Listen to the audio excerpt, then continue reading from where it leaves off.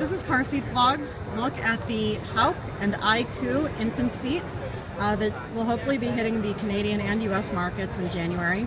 One really neat feature about this seat is that the angle adjuster is built into the lock-off. So you don't have to buckle it in and find out it's the wrong angle and change it and unbuckle and keep going back and forth. Instead, you easily undo the lock-off and then you use the lock-off itself to adjust the spring-loaded foot. It's an infinite adjust, so wherever you let go is where it'll stay, so you can get precisely the angle you need. And when you're done, you close the lock-off.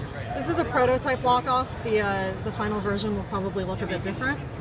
And then the seat itself drops very easily into the base. No wiggling around and trying to get things to latch in. It just is angled to kind of glide right in there. So look for that at the beginning of 2015, and stay tuned to Car Seat Blog for more information.